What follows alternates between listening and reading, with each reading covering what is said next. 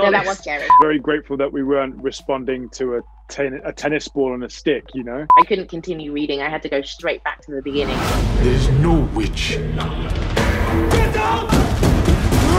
What is that? Rats. Rats did this. You went outside. This is my house! This is my house! This is my house! My house! Sope, can I just start with, it's very much more, it's a human story as much as it is a terrifying haunted house story. Was that part of the appeal when taking this on? Absolutely. Wunmi and I have discussed a lot about how if you remove the monster from the story, it's equally as powerful. And in some ways, slightly more terrifying, because this is a lived experience of so many people. And the psychology of it and the mental trauma that you can't avoid when you go through journeys like Bol and Real do is an entire layer to the story that can't be denied. And I think it's equally as powerful as the thrill and horror of the monster. So yeah, it was definitely that duality in the layers of the storytelling is definitely something that attracted me. And I think I speak for Wunmi when I say attracted both of us to the project. Wunmi, I read in the press notes that you're not the biggest horror movie fan. So filming this must have been a nightmare, no? No, filming this was actually really, like, I really loved turning up to work every day, and because I found like two brothers in Sope and Remy.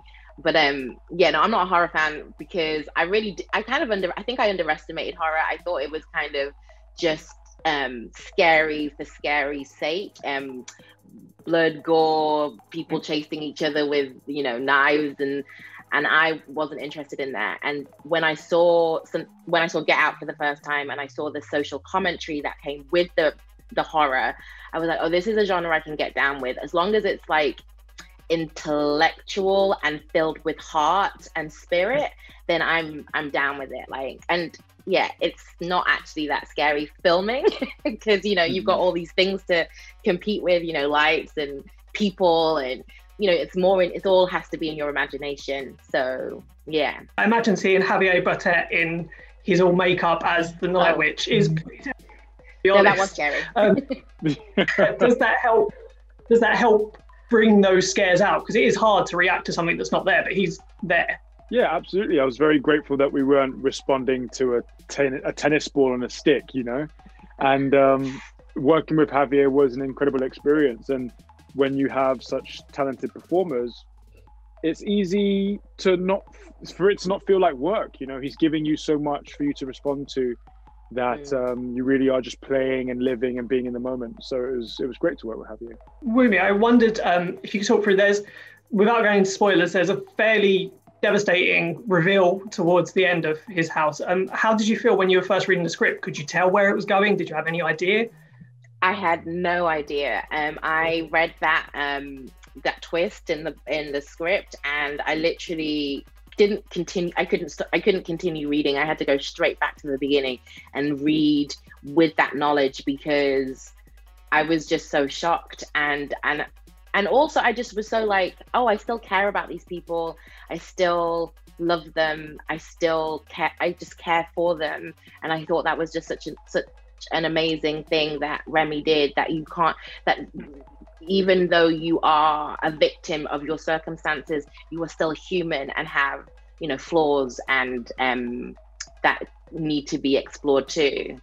That depth was just incredible for me.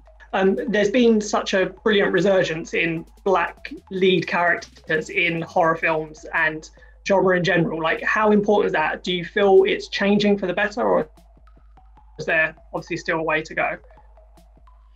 There's definitely a way to go, and yes, it is changing for the better.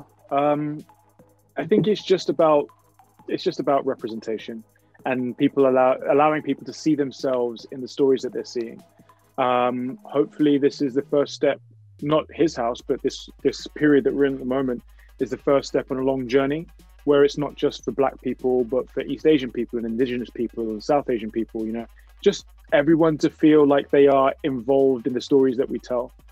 I'm looking forward to that day when this isn't even a discussion topic, because it's so normal that we don't just see white people or white passing people in lead roles. Yeah, I was just gonna say, and as well as like gender and ability as well. Like we need people, and I think the difference, we need to see all people.